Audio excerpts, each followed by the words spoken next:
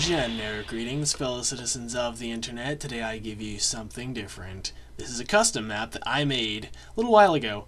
I was holding off on making a video about it until I actually had some proper gameplay footage and so forth when I actually play tested it, but it hasn't happened yet. So I'm just going to make this video spotlighting it and so forth and so on, informally in creative, and I'll make a proper video when I've got the proper materials. So this is Grass versus Mycelium. It is built off, it's a PvP sort of custom thing. Think some kind of bizarre merging of everything from nail to CTM maps to cluster chunk to all kinds of other random garbage.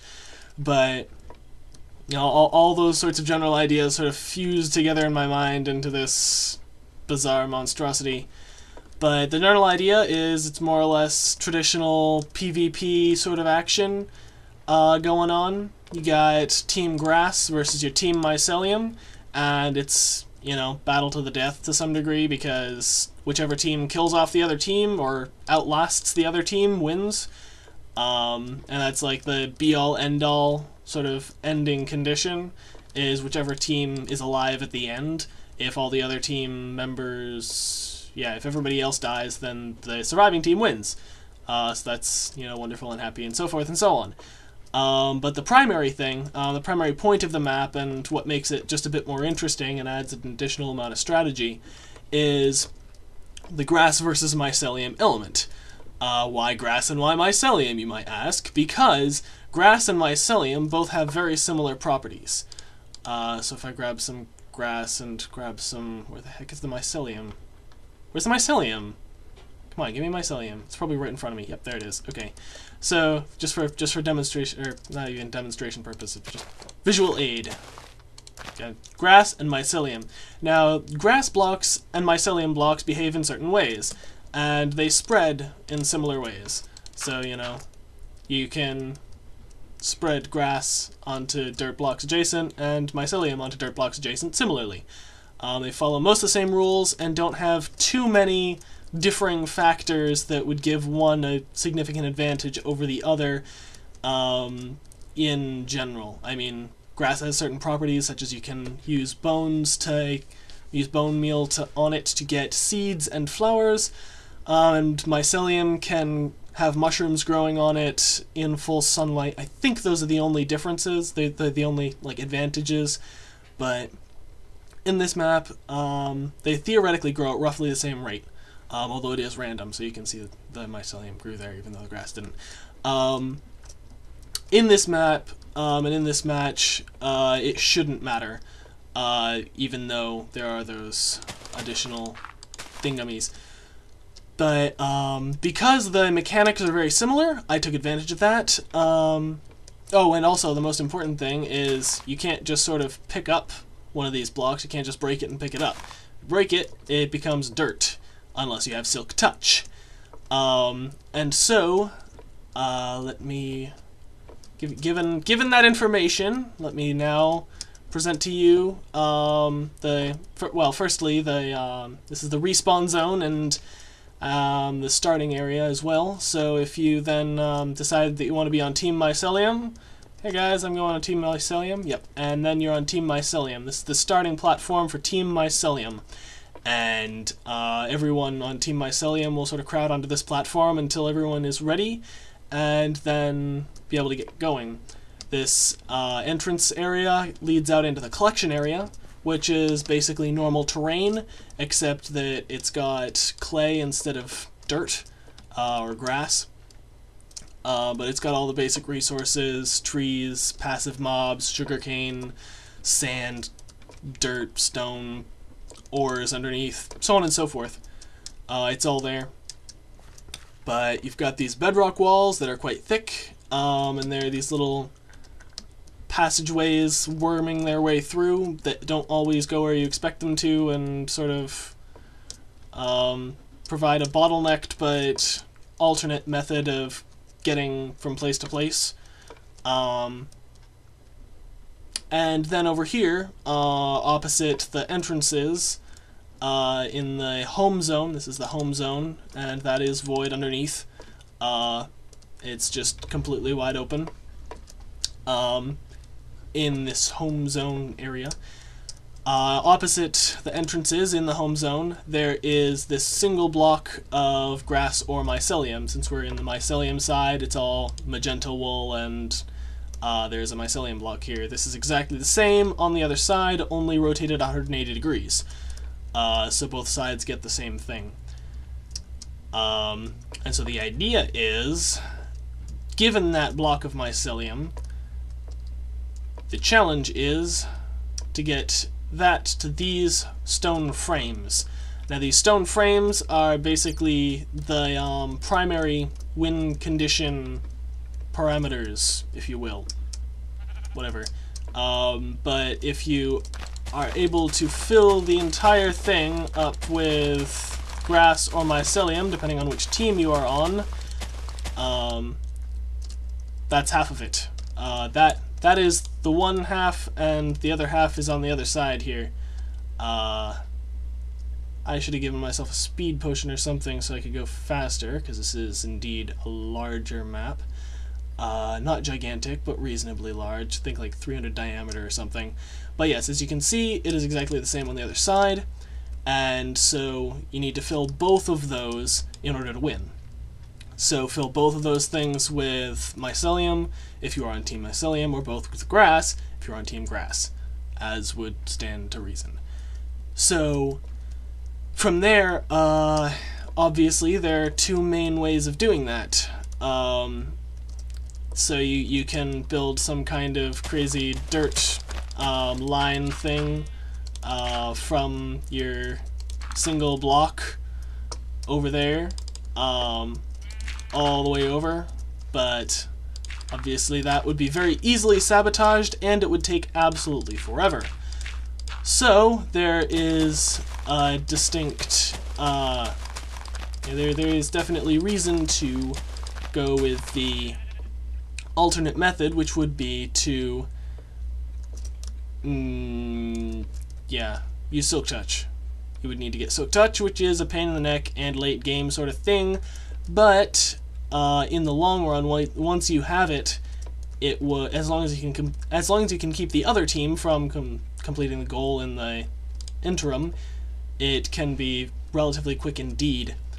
Especially because you can just sort of farm grass or mycelium behind the scenes and then move it all in at once. However, things do get more interesting. I might also mention this actually before I go into the more interesting, the grass farms that I planted more or less directly outside the doors of each of the things. The map is in fact the same, the collection zone is the same on both sides, rotated 180 degrees, so this terrain is exactly the same somewhere over there, and you have the same farm provided on both sides. Anyway, it does get more interesting though, because there isn't just that one block, really. That's the one main block, and probably the easiest to get to for the most part, at least in some ways, but through here, on both sides, you've got one single block of the opposing team's material. So you've got one block of grass on Team Mycelium's side of things.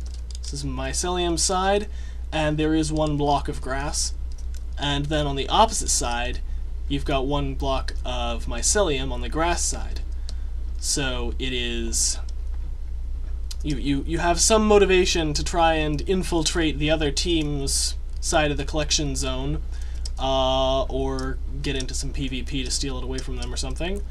And yes, it is a valid strategy to destroy the other team's blocks. If you can destroy all of their blocks, then bully for you. Then it just becomes a matter of destroying their beds and killing them, and then you can win. Or rather, like... Wow. Well, you could do that, but they would then have to kill you. They wouldn't be able to win through placing their material. They would instead have to rely on killing you, all of you, or waiting until you die, without beds. And so they'd probably have to get creative then. However, there is one more thing through here. there is in fact this one last chest, which contains 1 mycelium and 1 grass. It is in the center of the map and would probably be very hotly contested. It comes right through this little, yeah, one of the little pock marks in the wall. So yeah, no, it's reasonably. I just ran out of things to say. It's okay. I haven't really thought this completely through, but nevertheless, this is Grass versus Mycelium in more or less its final form, and hopefully, I will get a chance to properly playtest it at some point. Hopefully with the folks from Pale Blue Dot. Hopefully I can convince enough of them to play this with me, and we can get a proper game going and see how it works. So I'm quite excited about that, and hopefully I have covered everything necessary in the video. I could also mention, I might as well also mention actually right now while I'm thinking of it, there is some impressive stuff going on, some crazy ravine action going on. This goes pretty in depth. Lag. Come on, lag. Stop. Every time. Come on. Don't do this to me, computer. Computer! Have I ever treated you wrong? Okay, thank you. I didn't think so. Okay, yeah, no.